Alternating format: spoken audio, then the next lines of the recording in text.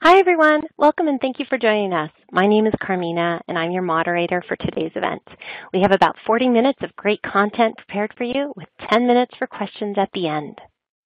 Now on to the presentation. Sangkyo Shin, the floor is now yours. Hello, my name is Sangkyo Shin, 5G Technical Lead of Design Engineering Software Group in Keysight. Today's presentation will address the modeling principle of 5G new radio systems physical layer. We will start by looking at the concept of model-based system design and verification. Then, we are going to talk about the three practical 5G system modeling cases from millimeter wave beamformer and array antenna, and simulation-based 3GPP over layer test, and lastly, about the circuit envelope simulation technique. I hope today's topics will be useful for you. The cell phone comprises analog electronics as well as digital circuits ranging from processors to display, camera and power electronics like the picture shown here. In addition to this, the 5G smartphones contain many circuitries, each of which is carefully designed to optimize its performance. With the new architecture integrating both sub-6 GHz and millimeter wave modules in a size-constrained mobile platform. The additional design challenges such as intermodulation distortion in dual connectivity operation, high temperature and desensitization from internally generated various noises needed to be modeled and resolved before hardware implementation. Model-based design is a proven concept that addresses many 5G physical layer design challenges by analyzing the system performance of the new architecture using the realistic component specification in a system-level simulation. The goal of a model-based design is to abstract hardware behavior from design details and utilize them across the entire design workflow, from early phase system architecting to the final hardware implementation and verification. The various types of models, such as measurement-based to the mathematically abstracted, they represent aggregate concepts into representative blocks. There are different levels of models being developed and used from device-level circuit simulation to the system-level behavioral simulation. Especially for the system-level simulation, engineers can focus on functionality by removing the implementation details. Here is a good example of model-based design for millimeter wave header, which is one of our company's 5G test and measurement product. The radio frequency section of the system is one of the crucial parts containing all the transmitter and receiver circuits. Specifically, a millimeter wave broadband IQ modulator and demodulators are commonly used for direct conversion designs. A schematic shows a high-level transmitter architecture utilizing millimeter wave IQ modulator, integrated with the filter bank and the balanced amplifier using hybrid couplers. This is a kind of RF system architecture model that calculates basic RF link budget and diagnoses the source of analog impairments such as spurious frequency mixing and mismatch. That is usually ignored by the spreadsheet. This level of design gives an RF architect a good insight about the topologies and target specification in early development phase. Based on the initial system specification, circuit engineers design transistor-level components and subsystems accordingly. Then, they extract various types of the hardware models such as X-parameters and S-parameters to be used for circuit and system-level simulation before hardware implementation. Let's have a look how the model-based design applied for digital signal processing in the example. This is a part of 5G new radio baseband modem. In the upper block, the information bits are channel coded with low-density parity check encoder. Then they are mapped to a various type of modulation scheme. The symbols are then mapped to different layers for the physical data shared channel. Some of the control and system information are polar encoded and multiplexed with primary and secondary synchronization reference signals to compose a SS and PBCH block. Finally, all the channels and the signals defined in 3GPP standard 38.211 and 38.212 are composed into 5G New Radio downlink OFDM symbols. This is a reference digital signal processing algorithm IP that 5G baseband system engineers and modem designers can utilize for vector-level interoperability tests before they move to the specific hardware implementation with FPGA or ASIC. Now that we have reviewed the general concept of model-based design, let me introduce a realistic 5G phase-array system modeling example in the next section. This is a system design of the 5G millimeter wave phase array IC utilizing model-based design technique. Looking at the schematic, a millimeter wave signal is coming into the input of the beamforming IC, and then it is split into an 8x8 phase array chain moving toward to the phase array antenna to the right. The beam angle is dynamically changed by controlling the phase value using the phase shifter shown in the middle of the schematic. The three-dimensional beam directivity pattern and two-dimensional pie cut are displayed at the right. The active impedance are changing at all 64 antenna elements input, and the software shows the analysis result immediately during the simulation run with beam angle change. Before real hardware implementation, this level of the system modeling is very important, especially when the system complexity is very high, such as 5G. Let me introduce how I modeled each subcomponent of the entire phase array system step by step in the next slide. First, let's model an array antenna. For the millimeter wave 5G application, we designed a reference antenna array which contains a dual polarized MIMO and beamforming technique.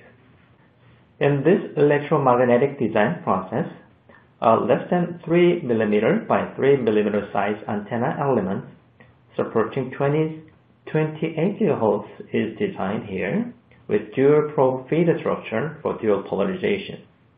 The size of the patch is swept to see the change of resonance frequency supporting required bandwidth. The port location is also swept to see the impedance change and find the best location. Then, an element performance is evaluated by generating 2D and 3D patterns.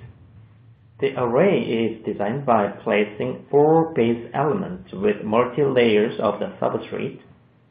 The characteristic of the antenna pattern is evaluated by placing into a foam housing.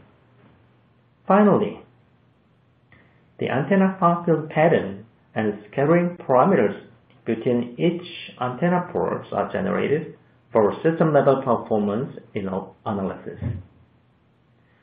Many antenna designers are often likely to finish their antenna design project by completing electromagnetic simulation and measurement in an anechoic chamber. However, many technical challenges coming from a millimeter wave 5G antenna system that closely integrate with beamforming IC don't allow them to finish off early. Now, they need to work more to resolve the system-level problems. I'd like to introduce a phased array system modeling example that antenna designer and ARC system architect working together. This graphical model and individual components represent RF splitter, amplitude taper, phase shifter, power amplifier, and array antenna quite intuitively. Even though the connection between the components is represented with a single line, it can represent any number of the RF chains by assigning a specific number in the software. If you look at the antenna array model in the right, the far field patterns and S parameters data generated from electromagnetic simulation are imported into the antenna model in this frequency domain RF system simulator. The traditional model-based design has been using mathematically defined behavioral models. But in this case, the array antenna characteristics are represented by extracted S parameters and far field patterns. Like this approach, mixing various types of phase array subcomponent models and realistic antenna characteristics is a beauty of model-based design concept and help antenna designer and architect to address various problems that comes from combined antenna and beamformer IC. Let's talk about the power amplifier. The phase array system includes multi-channel power amplifiers that can control the gain for individual chains, but with minimal phase variation. Designing a power amplifier circuit and understanding system-level behavior is an important task of 5G system design. To learn about the method of evaluation of a system performance of the circuit, I'd like to introduce a device characterization technique called X-parameter. The X-parameter is characterizing the linear and nonlinear circuit behaviors of the RF component in a more robust and complete manner. In effect, X-parameters are the mathematically correct superset of S-parameters, applicable to both large signal and small signal conditions for linear and nonlinear components. X-parameters are cascadable just like S-parameters, so that higher levels of the integration can be simulated or characterized. The Smith chart shows the overlaid contour of a power added efficiency and delivered power, which are derived from circuit-level harmonic balance simulation of the power amplifier and X-parameter model. We can find good correlation between the model and the circuit. Therefore, the extracted X-parameter data has been used as a behavioral model in simulation by experienced system engineers who want to handle the long-term memory effect and nonlinear circuit behaviors. In this slide, let's apply an extracted X-parameter data to the phase array system level simulation using the circuit link model. It uses a nonlinear circuit simulation technique called harmonic balance to evaluate the sub-circuit that include the imported X-parameter data. From this approach, the circuit designer can verify his or her power amplifier's functional requirements, while system engineers can achieve the system-level performance estimation with increased accuracy. In addition to the X-parameters, S-parameters is another physical basis model for most of the linear devices. Using S-parameters as a replacement of the ideal behavioral models provide a highly realistic phase array system modeling because the numerous electrical properties of the network of the components are expressed using S-parameters, such as gain, return loss, voltage standing wave ratio, reflection coefficient, and amplifier stability. So, the RF splitter, attenuator, and phase shifters models can be replaced by S-parameter model shown in this example. Now, let's discuss about coupling effect. Coupling between the elements in the array has a significant effect on the element's impedance and change the radiation pattern of the array. Traditionally, the system engineers are modeling the coupling effect using an ideal coupling matrix in a closed form of equation. However, it does not represent a realistic coupling effect. Because of this limitation, S-parameter-based coupling effect representation method has been used for a long time as an alternative by many phase array system designers. Generating coupling matrix using S-parameters from the electromagnetic simulation of the antenna array design is now quite common methodology characterizing the effect. The slide shows extracted S parameters from a 4x4 28 GHz array antenna design that create a 16x16 matrix. Let's extend our discussion to the scan impedance. Circuit and antenna designers addressing the coupling effect in the circuit and electromagnetic simulation environment with limited source excitation control capability. Sometimes they combine circuit and EM simulation tools together to explore coupling-related design issues such as active input impedance. The active impedance, or scan impedance, is the input impedance of each antenna element in an array when all elements are excited. It actively changes by different phases of the input signals to the antenna elements and also couple the signals from the other elements. We can think about few methods to measure these impedances. From the electromagnetic simulation, we can measure this by applying amplitude and phase for all scan angles. However, it requires additional script development for post-processing in most cases of existing electromagnetic tools, and it is not of primary interest. I'd like to introduce a more practical approach using S parameters shown in the second method. The figure shows an equivalent current and voltage representation of an array. We can treat the array as a multi-port network and characterize the interaction between the array elements using S parameters. An active reflection coefficient in a specific scan angle can be derived by S parameter matrix as shown at the equation. Then, this reflection coefficient can be utilized again for finding active input impedance at the element. Based on the theoretical background, let's measure the active input impedance in a phase array system scanning the beam in the next page. In my reference phase array system model shown in the schematic, the S parameters and far-field patterns files are imported from the electromagnetic simulation. As the scan angle increased, we can see that less power goes to the main lobe and more energy goes to the side lobes. It also has less directivity and wider beam width. It is the normal effect of a scan angle change that makes it difficult for the system engineer to measure the scan impedance of a phase array, as all elements must be properly excited either in transmit or receive. However, in my system level simulation, you can analyze the active input impedance instantaneously with beam scanning. The graph in the left bottom corner shows that the x-axis represents an index number of each antenna element, and the y-axis is the active input impedance shown in the blue and phase shown in the red.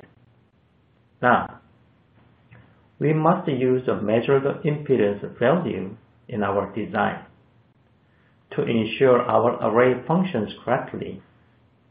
Knowing the active impedance of each element we must match it to, we can include a matching section in the input to each element.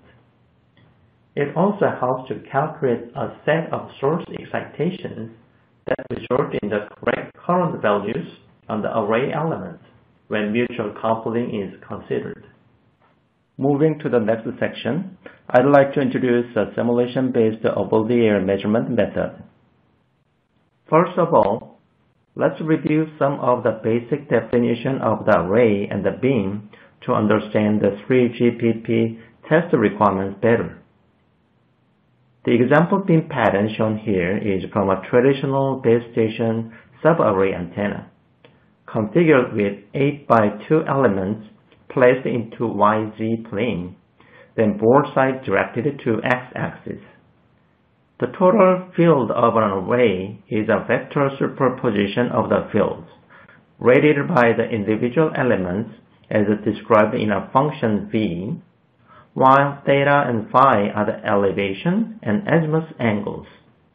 The weight vector for steering the main beam is also described in function W here.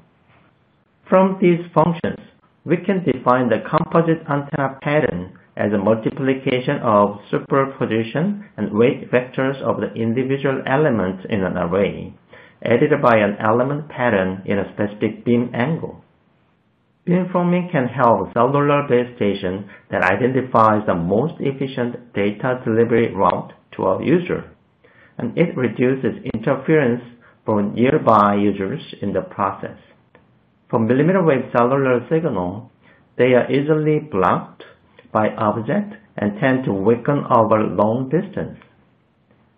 In this case, beamforming can help by focusing a signal in a concentrated beam that points only in the direction of a user rather than broadcasting in many directions. Beamforming is most likely be used by 5G network. Therefore, understanding the antenna array theory is essential for most engineers who start 5G system modeling. Second of all, let's take a look at different types of measurement grid suggested by the 3GPP standard. The various grid types are suggested to support beam peak search, determine the spherical coverage performance, and total radiated power measurement. One of the base types, called the constant step size grid, distribute the azimuths and elevation angles uniformly in 2 dimensions and project each measurement point into the 3D sphere as shown in Figure 1. The constant density grid is aimed to make the measurement points evenly distributed on the surface of the sphere as shown in the right. I utilize the charged particle implementation methods to project the points to the sphere.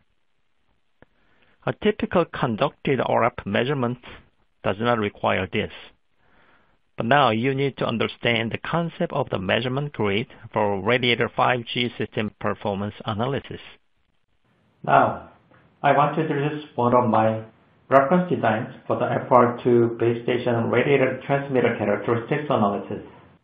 This design includes many types of hardware modeling components, from baseband modem to RF transmitter, beamforming IC with array antenna, and over-the-air test chamber.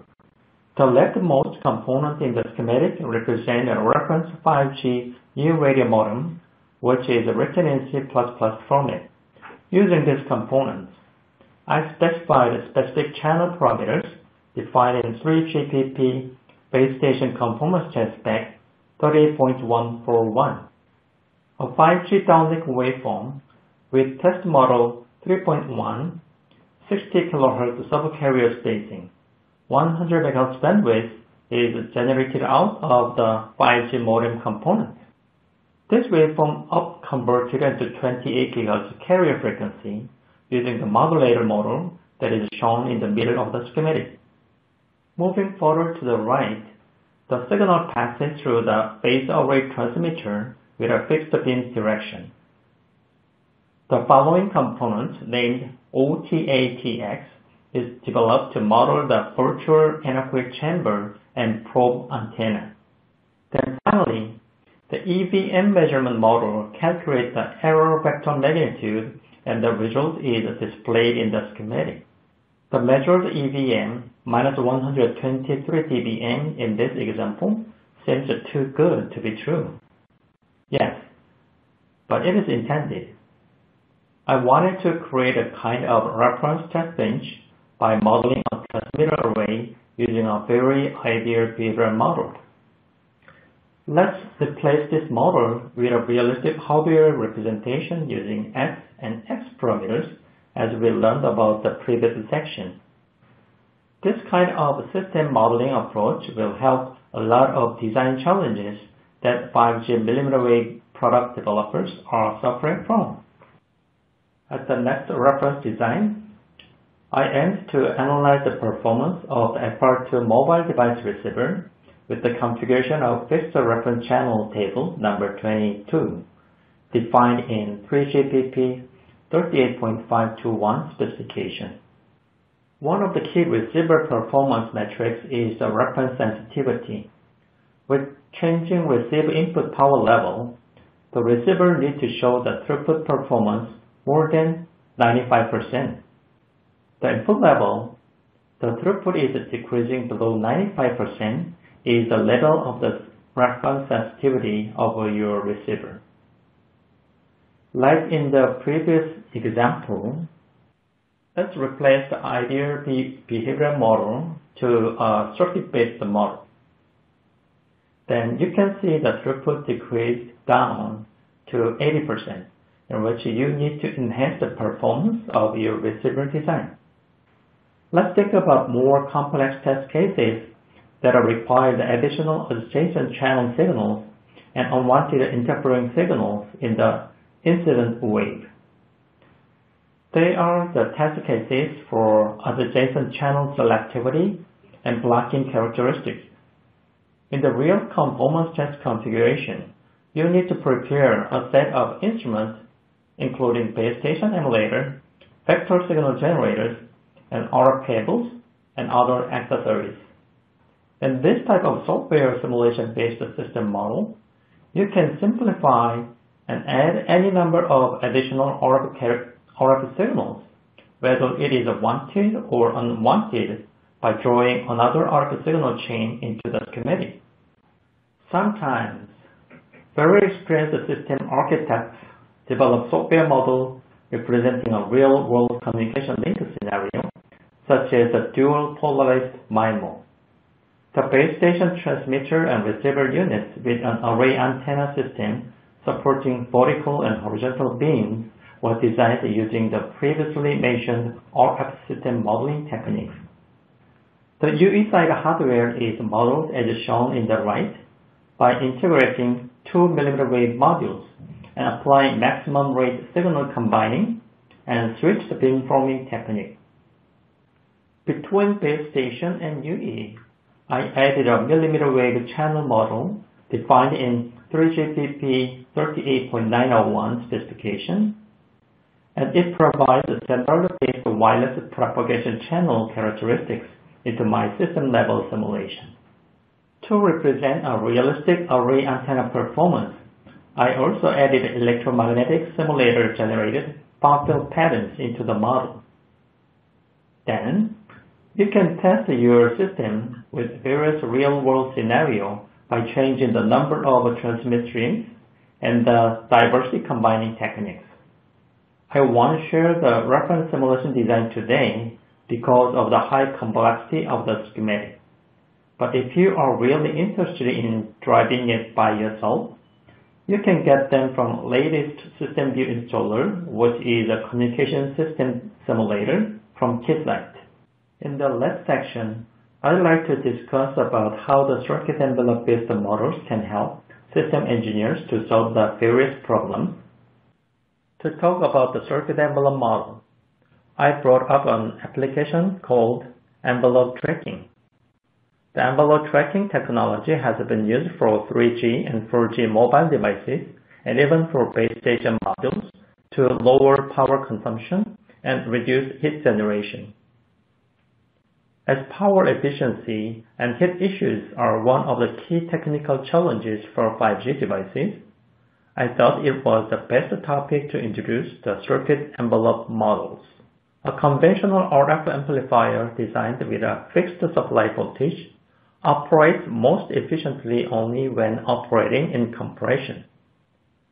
Power amplifier output power versus efficiency curve shows that the higher the output power of the amplifier, the higher the efficiency will be.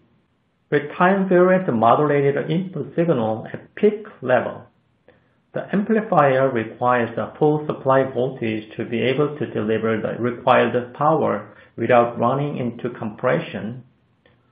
But during the period of lower signal, this voltage is not required, and it means that power is dissipated in the device.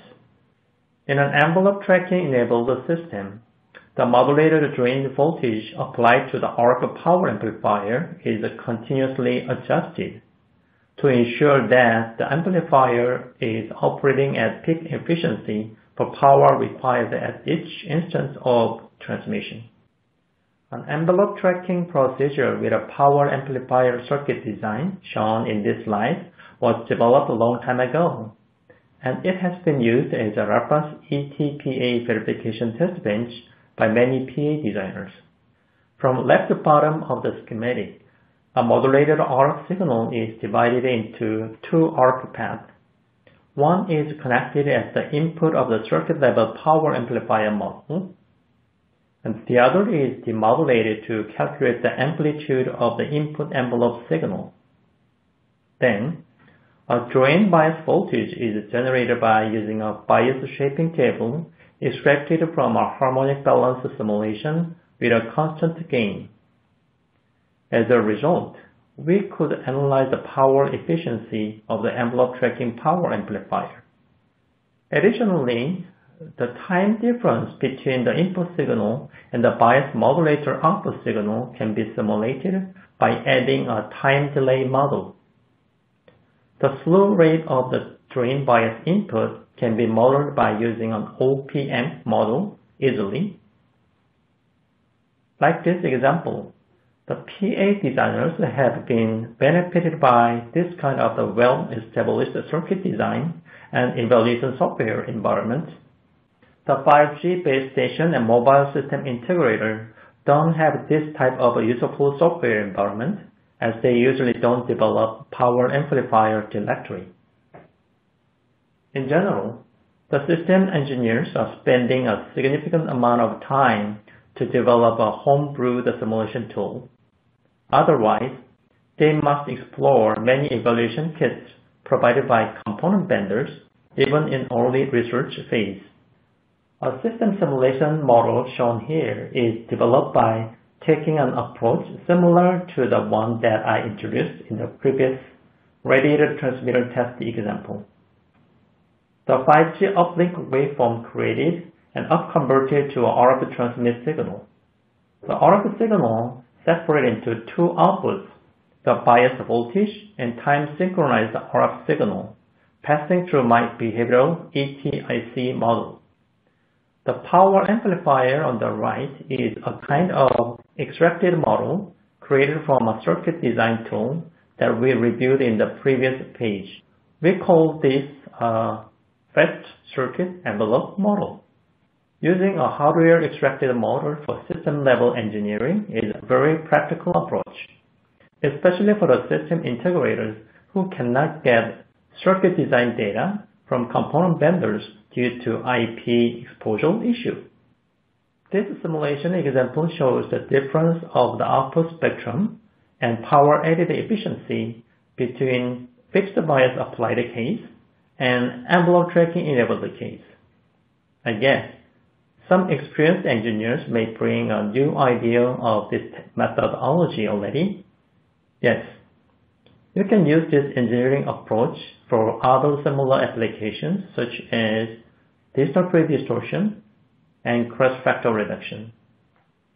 The circuit-based extracted models described in the table provide you with much more realistic hardware behavior, such as nonlinearity for your 5G physical layer system modeling. Most of them represent a various effect with some of the limitations, but generally they are very practical when you cannot get real circuit design data. If you have a real circuit design data available, using code simulation technique between system and circuit level simulator are recommended methods. The circuit envelope simulator combines features of time and frequency domain representation, offering a fast and complete analysis of complex signals such as digitally modulated RF signals. Briefly, this simulator permits input waveform to be represented in the frequency domain as RF carrier, with modulation envelopes that are represented in the time domain. Therefore, knowing circuit envelope simulation technique and the characteristics of extracted envelope parameter is important for most 5G system design engineers. The new approach that we present in this webinar is an integrated system level flow for 5G system design and simulation. In this approach, circuit, EM, and system simulators are offered as a reference, including RF, baseband, antenna, and entire physical layer system, and it helps engineers across the multiple disciplines. This integrated flow starts to form a system-level architecting and initial specification decision. Both baseband and RF teams develop products in parallel, with the various measurement results in prototype system verification phase. It can be utilized to enhance the initial architecture, and both teams can do the cross-validation by using the tools introduced today. This approach will save your time and effort significantly. And if you want to get even more advanced, try to explore more Keysight design engineering software and resources from the link. I'm Sangkyo Shin at Keysight EDA, and thanks for watching. Let's get back to the moderator for any questions. So thank you. Here's your first question from Talia. What are the advantages and disadvantages of the model-based design? Okay, I think many of the advantages are introduced during the presentation already, but it provides a common design environment which facilitates general communication and data analysis and system verification between various development teams. But on the other hand, making physical model is a very time-consuming task and difficult to make a good agreement in between the measurement and the simulation. Okay, great. Thanks. Here's a question from Raymond. Can X parameters be used for hierarchical design of my nonlinear RF systems? Oh yes. The X parameters enable a hierarchical nonlinear design flow. So it is quite analogous to what is common practice for S parameters in the design of linear systems from linear components. For example, the X parameters of individual amplifier stages can be combined to produce a single X parameter representation of the cascaded structure. So this in turn can be combined with X parameters of a mixer or converters and the entire front end of the RF nonlinear system, and it can be hierarchically extracted and reused. Very good. Here's a question from Denis. Can you address intermodulation issue for the 5G non-standalone operation mode in this simulation environment? Okay, yes, I think it's a question about the ENDC. Yeah. There are specific band combinations in dual connectivity operation that raise intermodulation problem. So when uplink transmitters are turned on simultaneously for both LTE and new radio, actually its internally generated intermodulation product will jump into your receiver path and degrade the receiver performance. So if the IMD frequency is equivalent to the downlink victim carrier frequency, the situation even getting worse.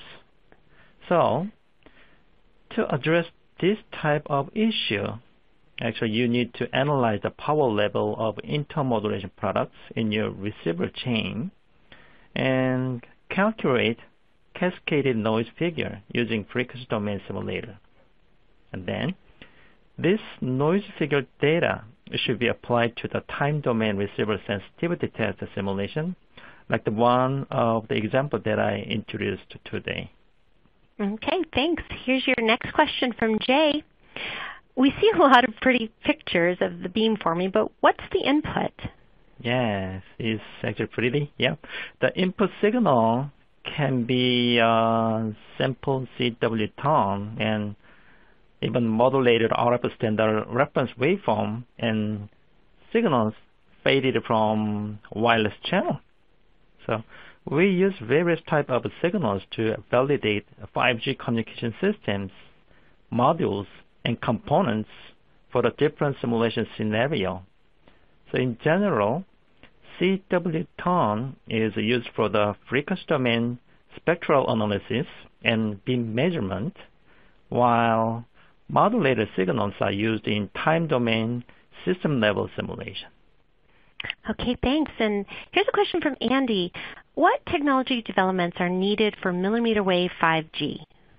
Oh, this is really a good question. So the answer might be different depending on the technical area of interest. But in general, I would say they are the phased array and beamforming technologies, though penetration loss is higher at these millimeter wave frequencies, as these frequencies cannot penetrate walls and certain objects in the buildings. There is a strong need of advanced beamforming system development using phased array IC. And then if I understand the question regarding the simulation technology, I would say they are the channel-specific RF impairment modeling technique. So due to the integration of multiple channels of the phase shifters and amplifiers and array antennas in the phased array system, many designers have been asked to model this kind of the hardware imperfection per channel basis. Okay, thank you. Here's your question, your next question from Christy. She asks, will millimeter small cells be required to implement 5G? Oh, definitely. I think this is a quite general 5G question rather than modeling, but the 5G will also be used in higher frequencies, which don't travel as far and don't travel as well through obstacles, such as buildings so prevalent in concrete jungles. So this means the mobile network operators must install the 5G radio, and a lot of them closer to the end users. So small cell won't be required day one, as they can be installed over time. And most of the models that we looked at today are applicable for your millimeter wave small cell development. And here is a question from Clyde. Could you elaborate about the load dependency of the models that you show today? Yeah, actually I talked about the load dependency, frequency dependency, and DC dependence. Yes, about the load dependency. Traditionally, the load pool has been the measurement methodology of choice for optimize the power delivered and power added efficiency. However, the classic load pool does not provide sufficient information to design and optimize multi-stage amplifiers, where accurate input to output phase and scaled wave, including harmonics, at the input ports are required. So, by enabling X parameter measurement to work seamlessly with automatic tuners, the X parameters systematically solve these problems and provide a much more comprehensive component information immediately. And normally they are usable in the circuit simulator for nonlinear design. I would like to say that the data is the model. Great. Here's a question from Simone. What do you have to know to simulate the whole communication system in time domain? What is the key technique connecting frequency domain RF models into time domain simulation? Oh, this is a really, really great question. Well, the simple answer is that the modeling of RF path in the time domain is done by extracting behavioral data that characterize the path in terms of its frequency response and nonlinear behavior, and also the thermal noise and phase noise performance, and using this data to create an equivalent data flow network in time domain. And then the analysis for an RF signal is bandpass signal centered at the RF signal carrier frequency, more typically called the RF characterization frequency. And here's a question from Mateo. Is there a link between limited design exploration and bad architecture? Yeah, for sure, yes. It is more important when the system complexity is high. And I have been working with many architects that strictly use a physical model making to inform their design decisions.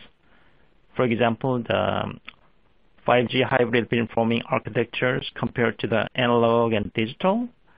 And the other example is the split IF architecture of the mobile device supporting millimeter wave frequency. And another example is the kind of RF front-end design for full duplex communication system, and etc. So the good system architecture always comes out with many different types of the design exploration, I believe. Great. And here's your last question from Roberto.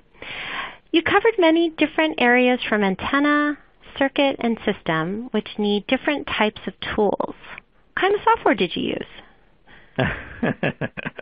Okay, well, this is not a product introduction event, but technical seminar today. Then I didn't introduce the tools what I've used for the research, but I'm really happy to answer that question. I used EM Pro for the antenna EM simulation, and ADS and Golden Gate for circuit design, and then combined all the hardware extracted models at the system view. So the main reason of using this tool is I can get them free here. Very good. Thank you for attending today's webinar brought to you by Keysight Technologies. Join us next month for the continuation of our engineering education webinar series, and enjoy your day.